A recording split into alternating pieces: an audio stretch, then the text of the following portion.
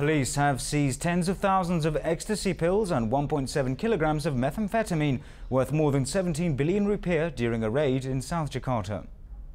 The haul follows the arrest and questioning of a major drug suspect identified as V or B, who was arrested at his boarding room in Tanjung Duren, West Jakarta. His interrogation led to the discovery of over 52,000 ecstasy pills and the meth, better known here as sabu.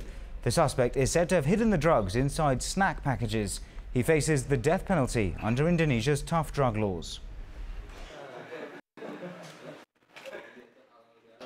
Di pengungkapan ini kami berhasil mengungkap barang bukti berupa ekstasi sejumlah 50.000 butir, 52.300 butir tepatnya.